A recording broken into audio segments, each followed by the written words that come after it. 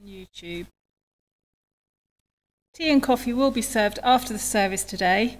Please head to the kitchen just through the doors at the back of the church and bring your drink back in here to enjoy some time chatting together.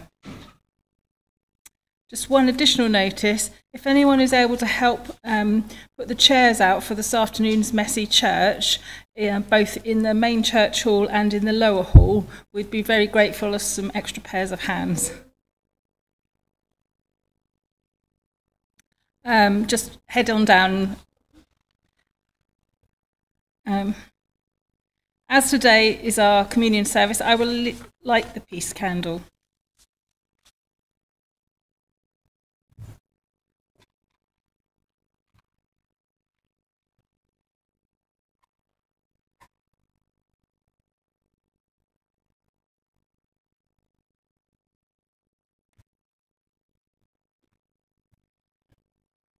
Our prayer is peace in the world and peace in our hearts.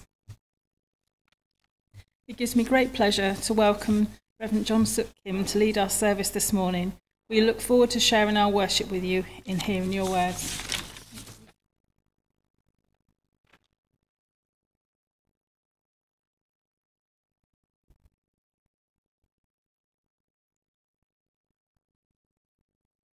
Let us pray.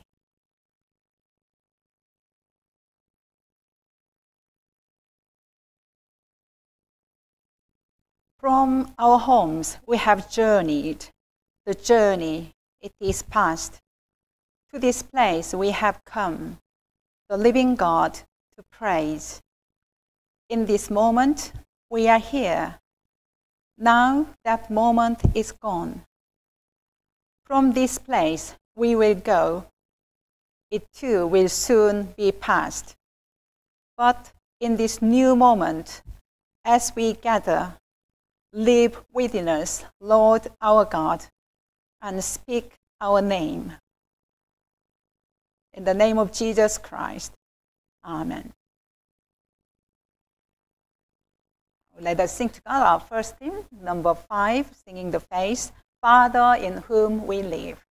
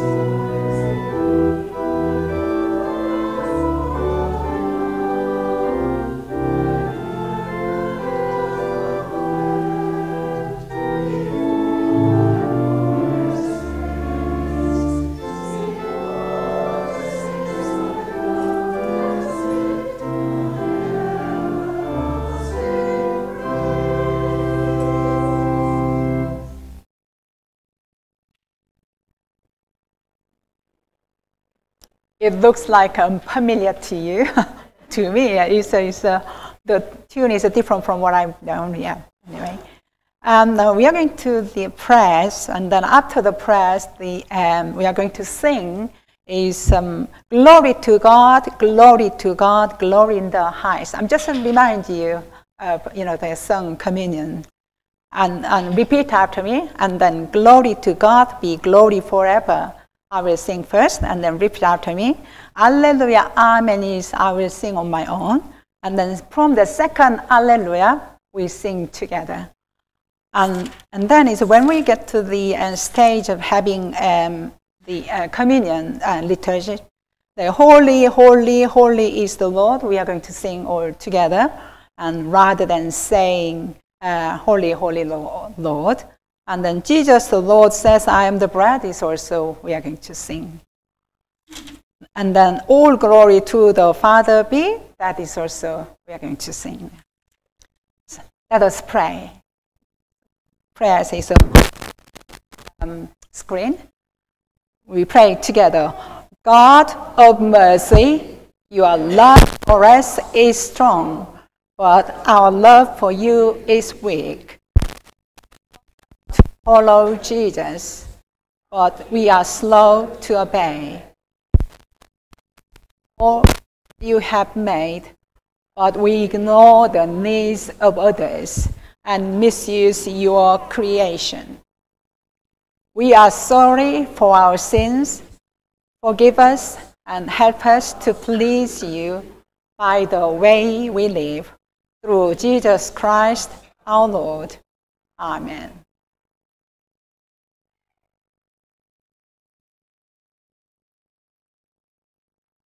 God is love and forgives our sins through Jesus. Amen. Generous God, you gave your Son for the life of the whole world. Give us the joy of knowing the risen Christ, and then let your Holy Spirit guide us, that we may love and serve you on earth and live with you forever in heaven. Through Jesus Christ our Lord. Amen. Glory to God, glory to God, glory in the highest. Glory to God, glory to God, glory in the highest. To God be glory forever. To God be glory forever. Alleluia, amen. Alleluia, amen. Alleluia, amen. Alleluia, amen.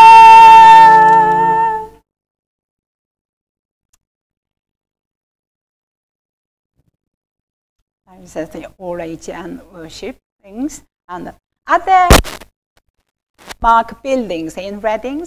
Could you tell me what are landmark buildings in Reading? Blade, right? Sharp? Shard, yeah, okay. Lions? Oh, right, lion in the park, okay. Town halls, right. So what message is each building then gives? So is the lion?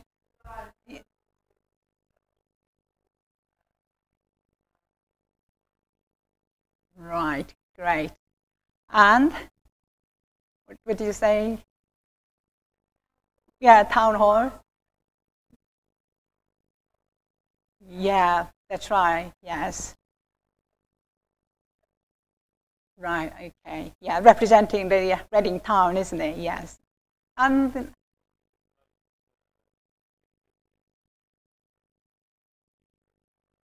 oh, I see. Nuclear bombers.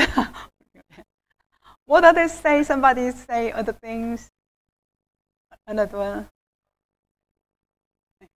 Abbey, yeah. So really there's some sort of things, isn't it? Yeah, yeah. Great. Yes, it's usually castles conveys the power of its owner, but we haven't got a castle in Reading. But it's banks. There are banks, but it's gradually now is closing their branches. Yes, but it's a bank and speaks of the security and wealth. And then football stadium. Yeah, but sporting achievement. Yeah. But in Corinth, in Greece, in the 1st and 2nd century, a long time ago, had many buildings designed to impress. And what about the landmark people, those who give a community a sense of identity? Who might they be? In Reading?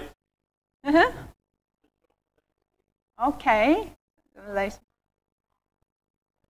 Right, okay, great, lovely, and yeah, Mayor of Reading, and great, yes, so, yes, great. Any more? Bishop of Reading, yeah. We haven't got a chair of the district, I guess, yeah. Yes, equal to the, chair of the Methodist Church, isn't it, the bishop. Yes, it's maybe the also the local benefactors and the heroes, war heroes or some people, and celebrities, and maybe ordinary people who have faithfully and served the community in a particular role. And what are then is the differences between a landmark building and a landmark person? What's the difference?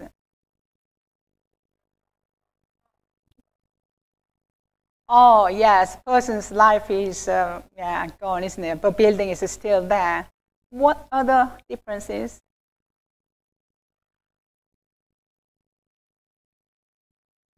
Buildings may be tall and visible.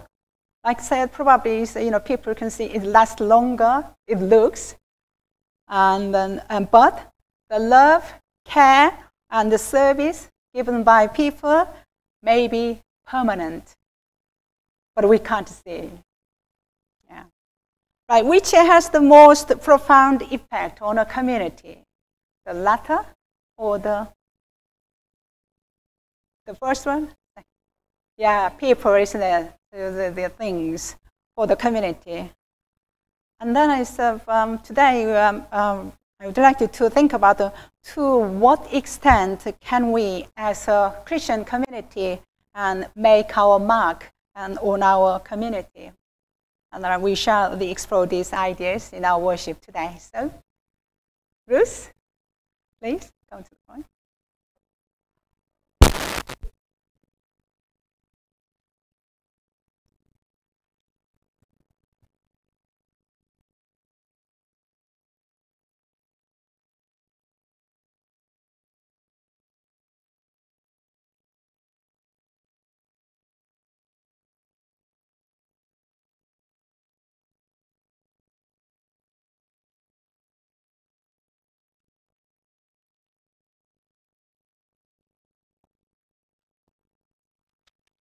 God is building a house.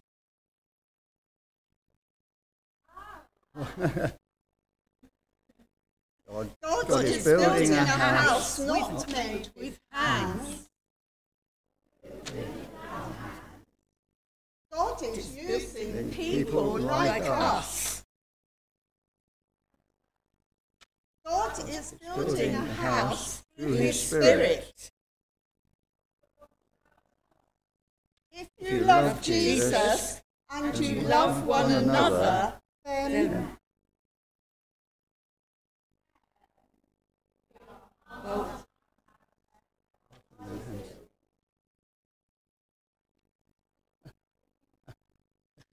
no power. Thank you. Yeah. Yeah. Let's sing the let's.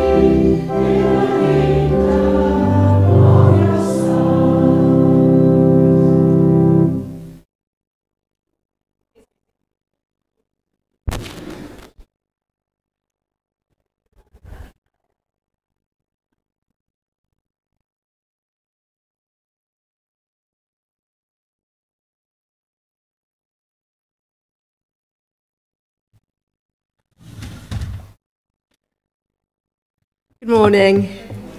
Last month, when we were celebrating our 13th birthday, we explored the story of the wise and foolish girls who were awaiting the arrival of the bridegroom for the wedding. The clay oil lamps we made, and they did work.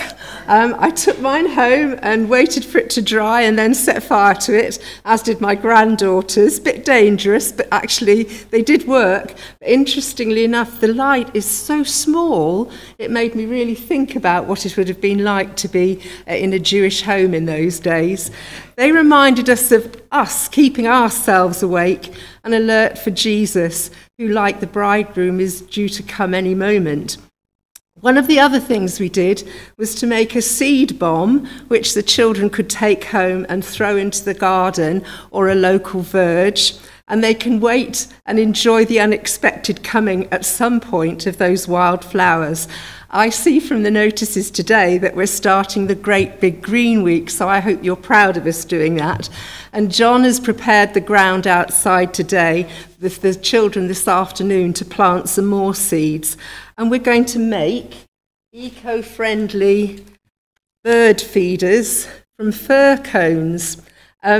Now, you may not associate fir cones with the seaside, but where we were last week, there were hundreds of pine trees, and Grant got fed up with me picking up the pine cones off the floor and filling the rucksack that he had to carry home. So I found an eco-friendly use for them, and we're going to make these this afternoon. Well, what have fir cones to do with the seaside and our story today, which is the seaside?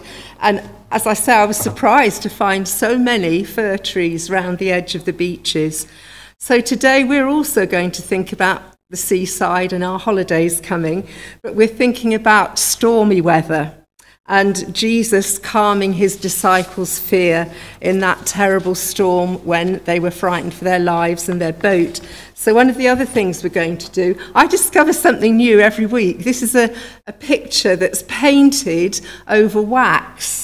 And so you draw the wax clouds and the rain, and then you paint across it. So we've got one tiny little boat tossing around in here. This is what we're going to think about today.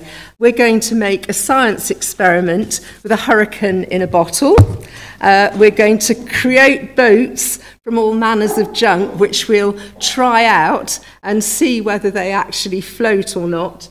And then, because I don't want sand all over the church, I've been making my own sand in different colours, and we're going to make pictures out of the sand. We're going to make a boat picture. So I remember a little prayer from years ago that is, the ocean is vast and my boat is so small. And I want us to think about that today, that sometimes we feel completely overwhelmed, but actually we know that God will look after us and calm our fears. Can we just enjoy a tiny moment of quiet now? And I'd like you to stop gently and try and listen to your breathing and feel your heart and feel that calm as we think about the calm that God can bring to us, whatever troubles we face.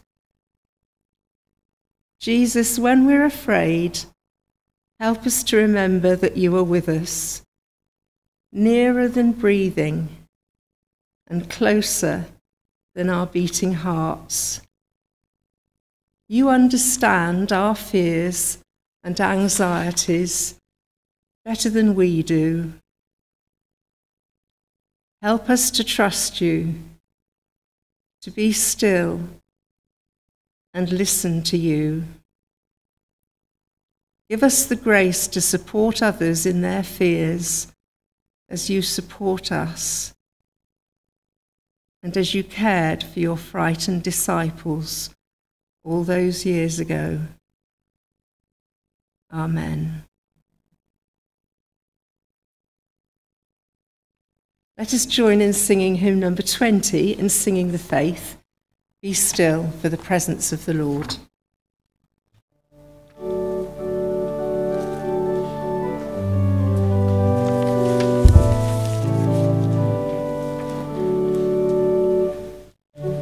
Be still.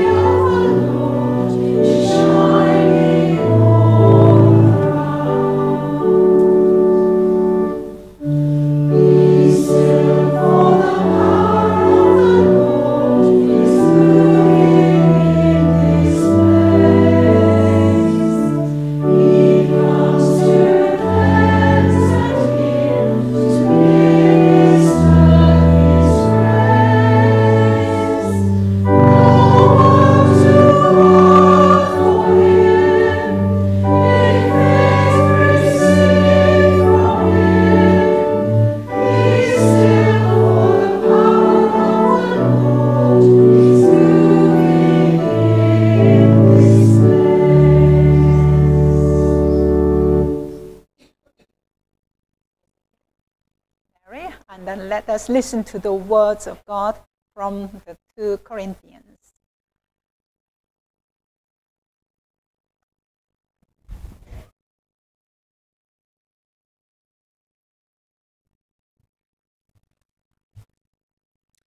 Two Corinthians chapter 4, beginning at verse 13. It is written, I believed, therefore I have spoken.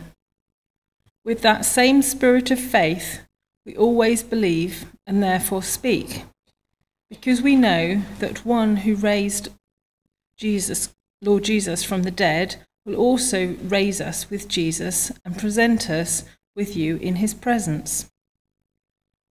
All this is for your benefit, so that the grace that is reaching more and more people may cause thanksgiving to overflow to the glory of God. Therefore, we do not lose heart. Though outwardly we are wasting away, yet inwardly we are being renewed day by day.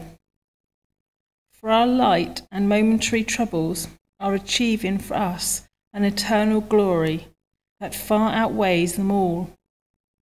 So we fix our eyes not on what is seen, but on what is unseen. For what is seen is temporary, but what is unseen is eternal. Now we know that if the earthly tent we live in is destroyed, we have a building from God, an eternal house in heaven, not built by human hands.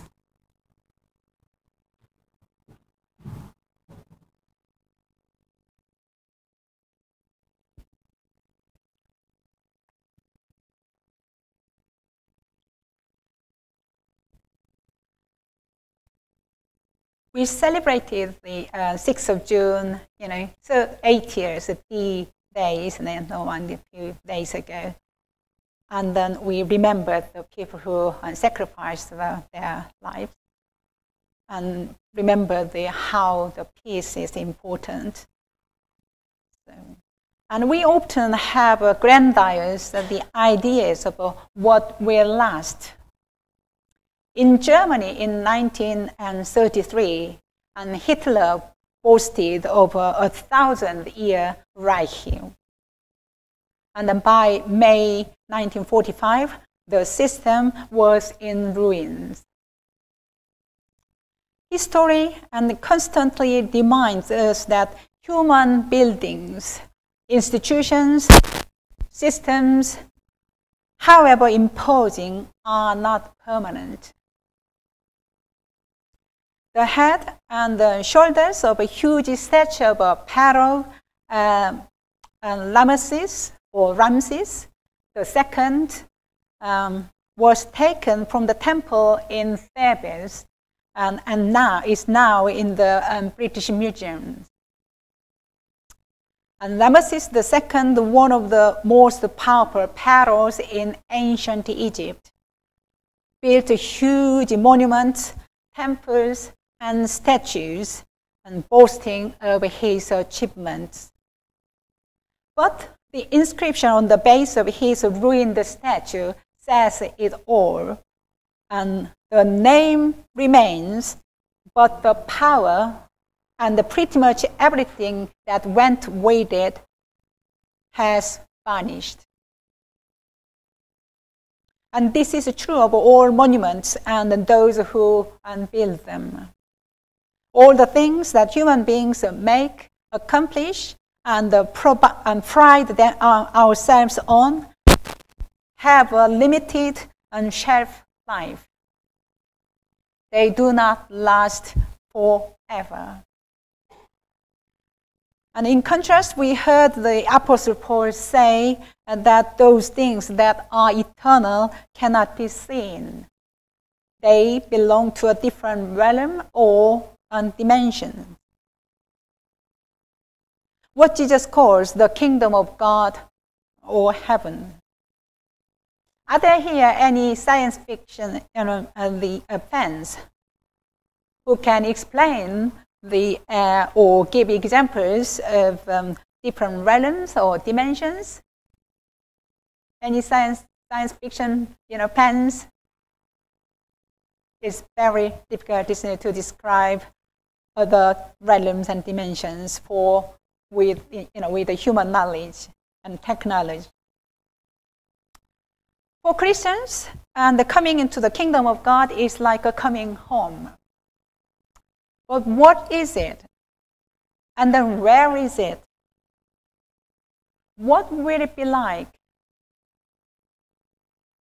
The Bible suggests that we can have a foretaste of the kingdom. Is it something we pray for or work for? Just let happen. Or all three? Or something else? And there are two ways of looking at life.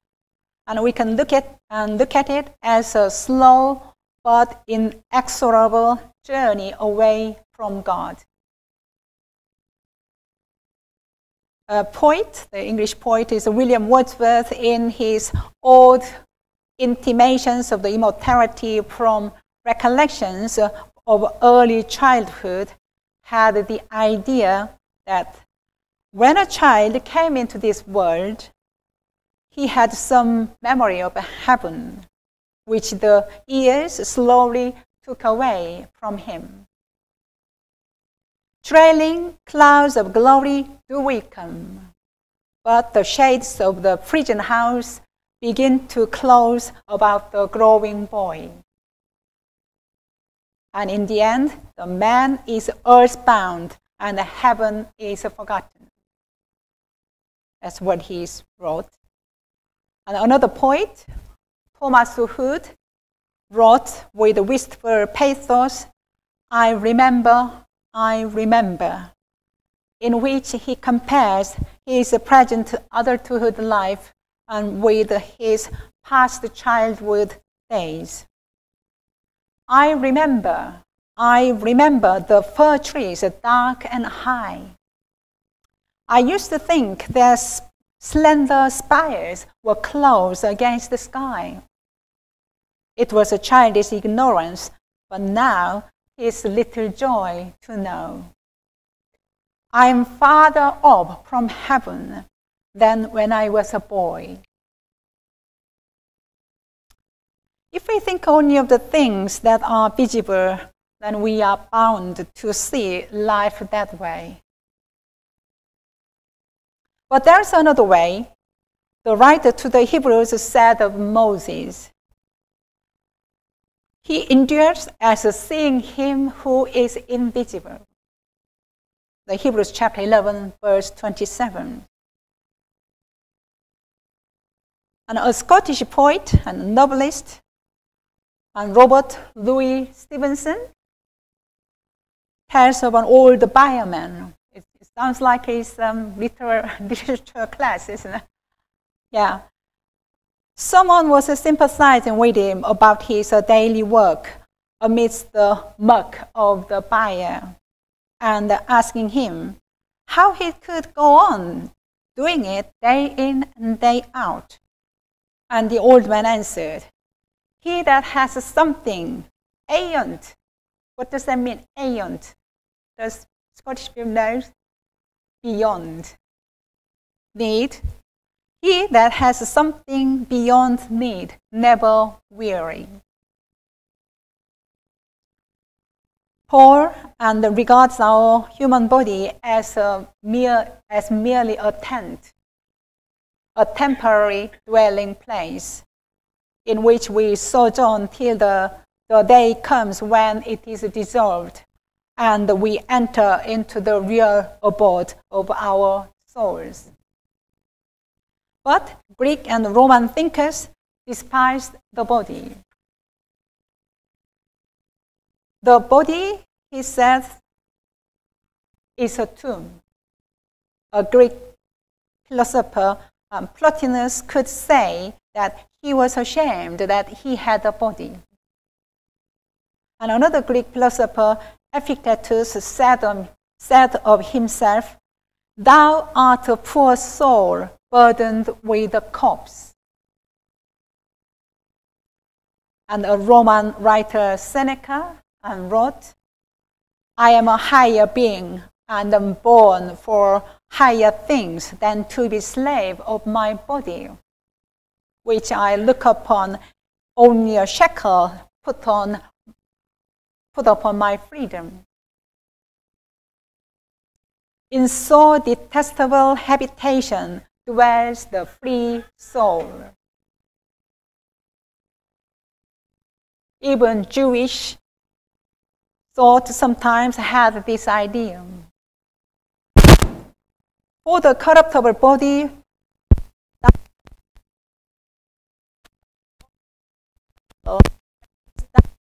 the that on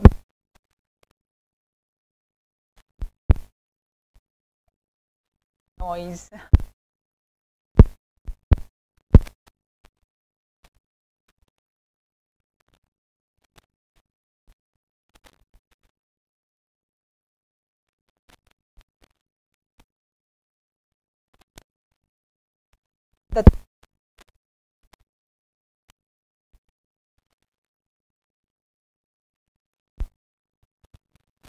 He is waiting for the day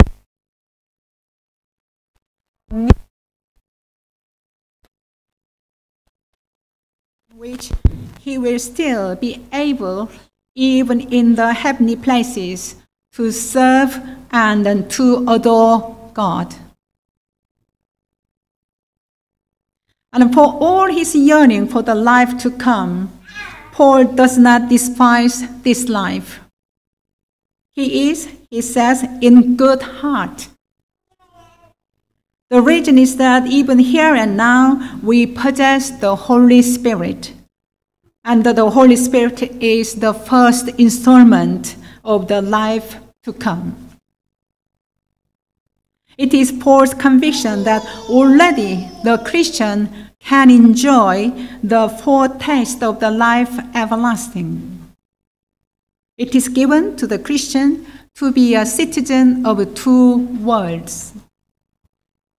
And the result is that not that he despises this world, but that he finds it clad with a sheen of glory, which is the reflection of the greater glory to come. And Paul writes, though our outward man is perishing, yet the inward man is being renewed day by day. There isn't an outer you. Your body, reputation, and persona. And there is an inner you, your character, spirit, and soul. The outer you is what everybody sees. The inner you is invisible. The outer you can be caused by other people or forces. The inner you is always free to choose. The outer you is temporary. The inner you is eternal. Like it or not, the outer you is perishing. From age 25, I'm sure here is most of them are, apart from the girl, is over 20 years old, and then bones begins to lose calcium and then get brittle. Skin begins to lose elasticity and shriveled. And age spots begin to multiply. If you are over 30, you lose thousands of brain cells every day. I don't know how many brain cells in our brain. And the weight starts shifting from the poles of your body and towards the equator. And everyone in your life who is over 30 wants you to know they understand. They love you, but frankly, they are looking forward to it. And you can fight it, but you won't win. You can lavish time and money on the outer you, exercise it, starve it, Botox it, stretch it, lift it, tuck it, tan it, and register in Laura Ashley or Burberry. Yet the truth is, all are from the dust, and all returns to dust. I'm sorry to say this morning it's a bit miserable, sorry. This is our reality. But here's what's important. You will never cease to exist. Your spirit, the inner you, is in the process of becoming something either unbelievably good or unimaginably dark. That something is the main thing God sees when He looks at you. It is what matters most to Him. So, work on the inner you. And the meaning of the kingdom is found within each of us as well. Few of us are great and mighty by the world's standards. Not many of us will run for office or presidential, whatever, or MPs, or be appointed to positions of prestige and power. Few of us will make it big on the London stock market or in Hollywood. Yet, none of this matters in the life of the kingdom. The kingdom of God is of a different order entirely. The effect of the kingdom at work in our lives will never be measured in pounds or popularity. We will never know the good we have done with the simple acts of kindness and love. With the simple fluff of our spiritual wings, we may well change the divine dimension of our world forever. The kingdom is at work in the smallest cell of our body and every tiny breath of our spirit. So please use them given by God to you to use for the good of this world while we are living here.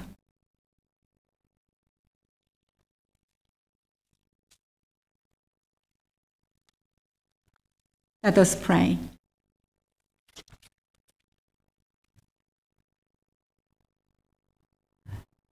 Lord, our God, our rock on which we live, we praise you.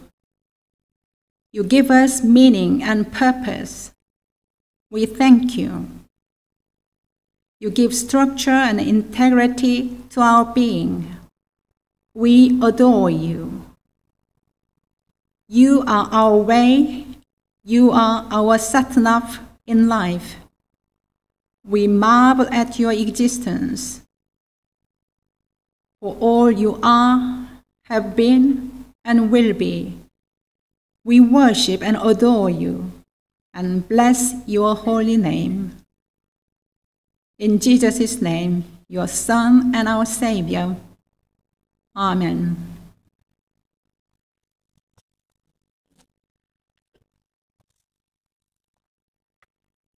Let us continue to sing to God next hymn, number 7, God who made the stars of heaven.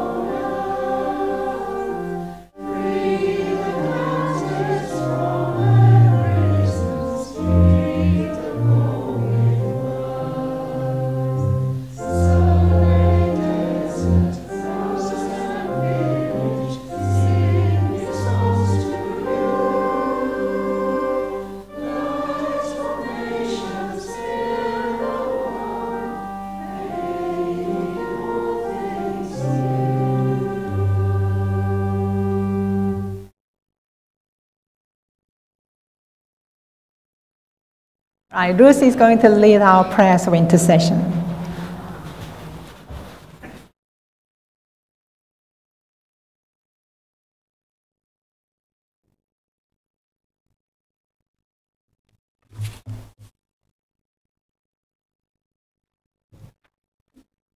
There is a response to our prayers this morning, so when I say the words, Lord, in your mercy, please reply, hear our prayer. Heavenly Father, we pray for a renewed sense of our being one in Christ, and for a deeper sense of our belonging together and to each other. For a new joy in being the people of God, and a fresh delight in each other's fellowship. May our life together bring glory to God. Lord, in your mercy, hear our prayer. We pray for a new desire to help, care for, and support each other, and a new readiness to give encouragement and thanks for all that we receive through our fellowship in Christ. For a new joy in accepting and affirming even those with whom we disagree. May our fellowship in Christ bring hope to our neighbour. Lord, in your mercy, hear our prayer. We pray for a new acceptance of each other's worship and a new openness to share in each other's praise, for a new willingness to listen to each other's witness to the truth, and for a new ability to break out of our prejudiced positions and to break down all the walls that divide. May the love of Christ bind us together. Lord, in your mercy, hear our prayer. We pray for a church that will not be afraid of standing for the truth, and for a church that will always be seeking new words and new ways of making the gospel known. We pray for a church that never settles for second best, that is always committed to declaring the forgiveness of sin and new life in Christ. May the joy of Christ flood into every part of our life together. Lord, in your mercy, we pray for a church that is concerned for those who are lonely and rejected, and reaches out to those who are bitter and lost, for those whose lives are filled with sadness and sorrow, and for those who feel defeated and of no value, for a church concerned for the hungry and starving, and the needs of a nation that has lost its way and has forgotten to trust in God. May the power of the Spirit give us wisdom. Lord, in your mercy, we pray for ourselves and our longing to be open to the work of the Spirit and to allow him to change all that we say and do in Christ's name. We ask for freedom and joy in our witness and a deeper experience of walking with Christ,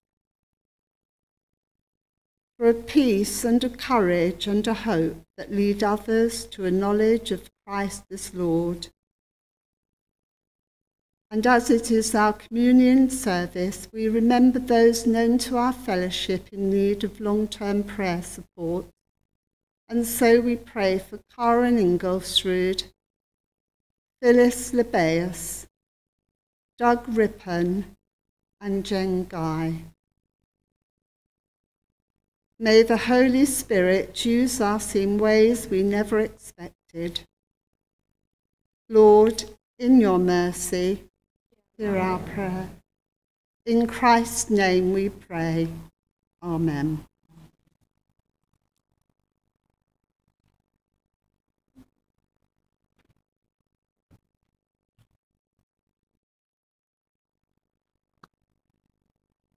Now we are going to sing the next hymn, 586. Here is bread, here is wine.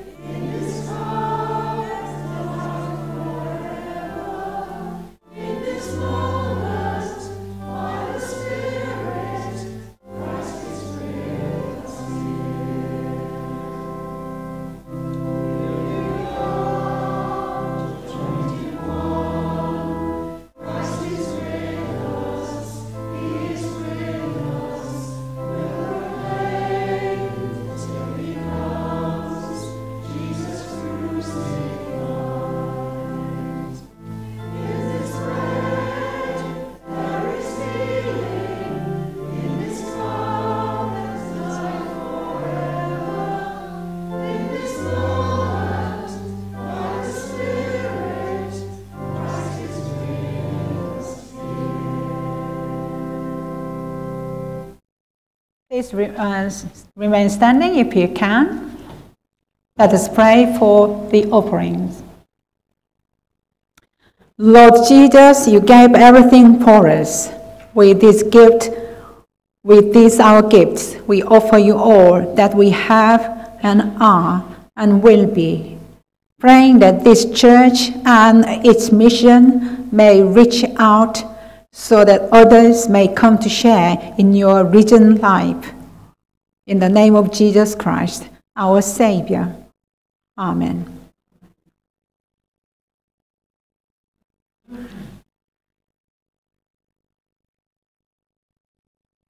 The Lord's Supper and the peace.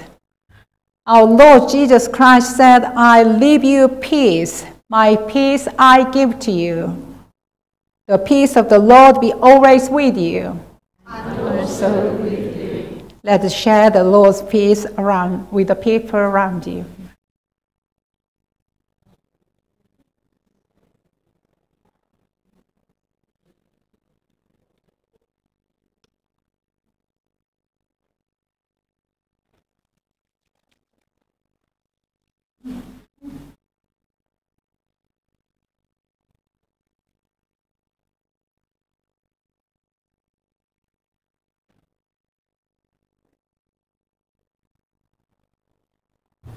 The Lord be with you.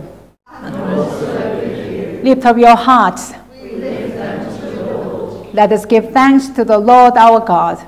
It is right to give our thanks and praise.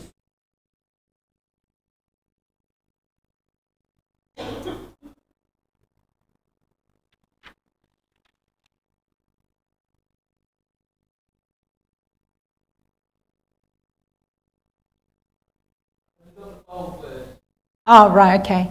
God our Father and our Mother, we give you thanks and praise for all that you have made, for the stars in their splendor, and the world in its wonder, and for the glorious gift of human life. With the saints and angels in heaven, we praise your holy name. Holy, holy, holy is the Lord. Holy is the Lord God Almighty. Holy, holy, holy is the Lord. Holy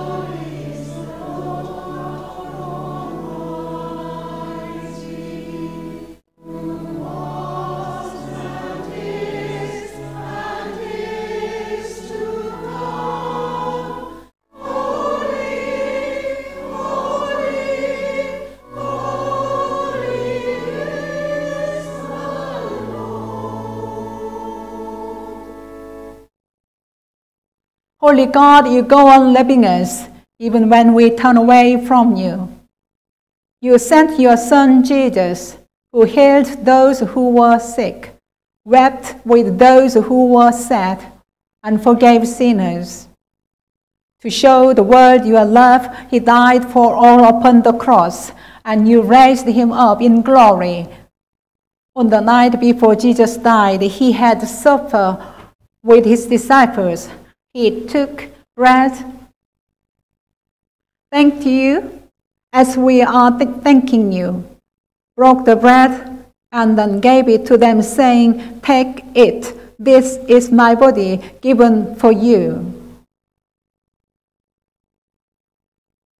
Do this to remember me." Jesus the Lord said,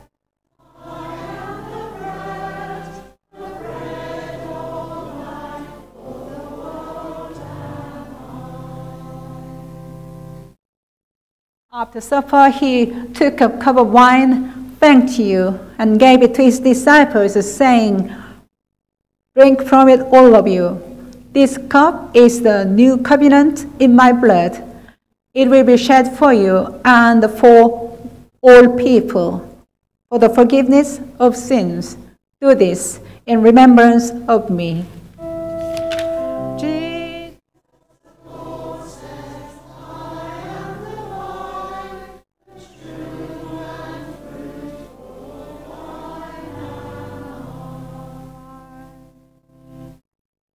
And so, God of love, we remember that Jesus died and rose again to make all things new.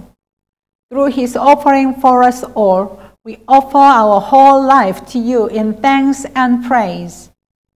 Send your Holy Spirit that this gift of the bread and the wine may be for us Christ's saving body and blood. May this same Spirit unite us with all your people on earth and in heaven. Bring us at last to live in your glory with all your saints, that we may praise you forever through Jesus, your Son, in the fellowship of the Holy Spirit. All glory to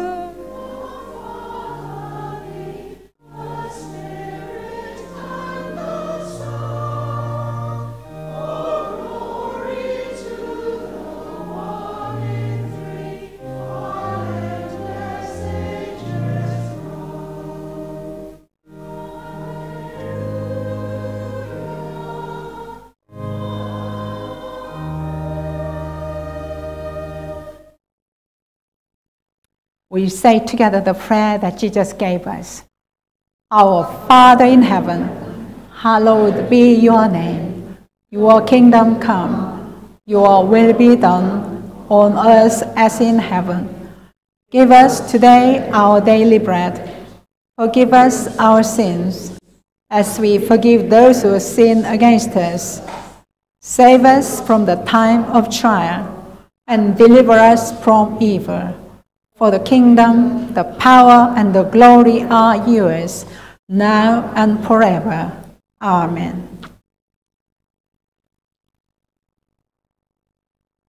The breaking of the bread.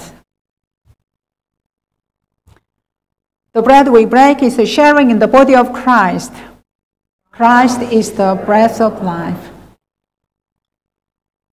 The cup of blessing for which we give thanks is a sharing in the blood of Christ.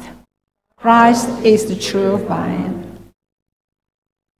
Please be seated, and then communion sisters, please come forward.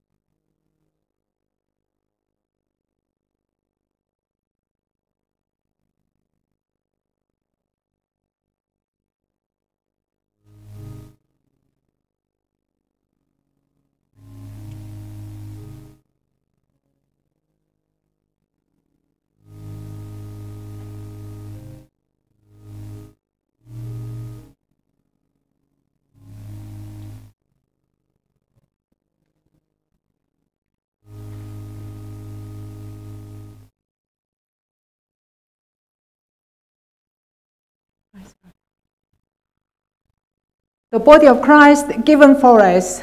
Amen. Let us eat together.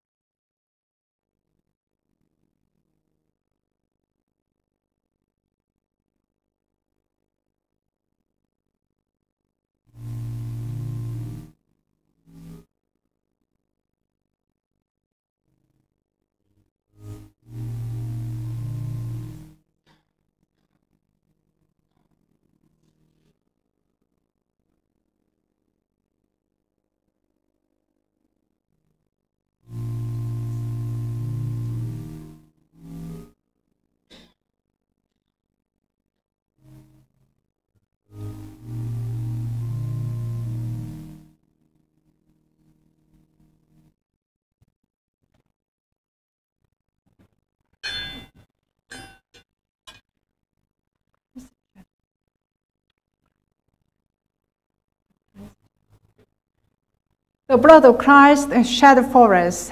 Amen. Let us drink together.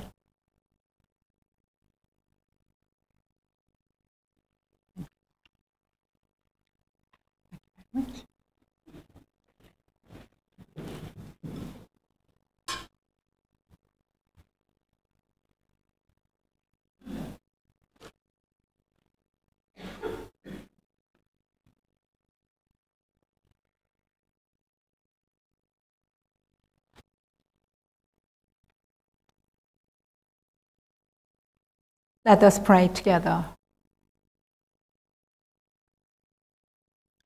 God of mercy, your love for us is strong.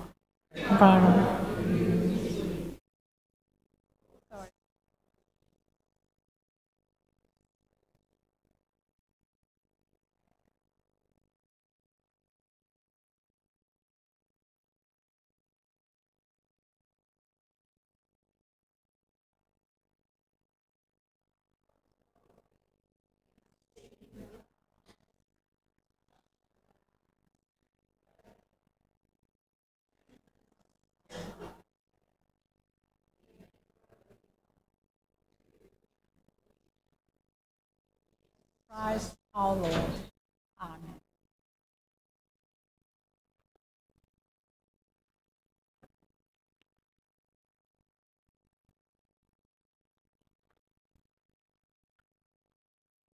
So let us sing out the concluding hymns of 455, 455. All my hope in God is founded.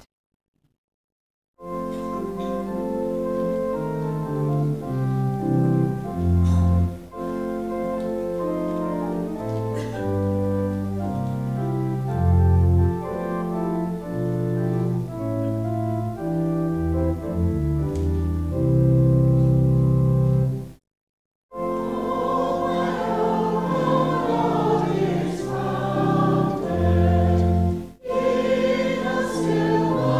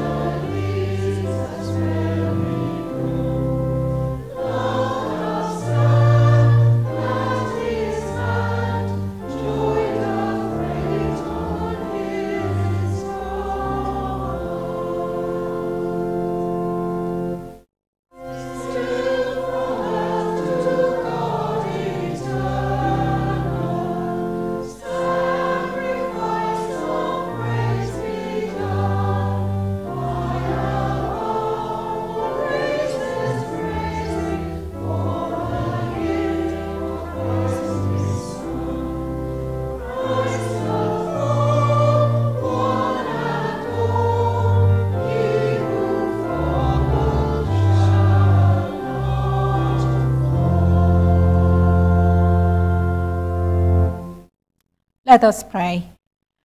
Go in hope and expectation that the Lord our God goes with us. Go to do God's will, not ours. We go seeking the eternal, not living for material things, but living with them and using them to help all to see God. The blessing of God the Father and the Son and the Holy Spirit be upon us now and always. Amen. Go in peace to love and serve the Lord. In the name of Christ. Amen.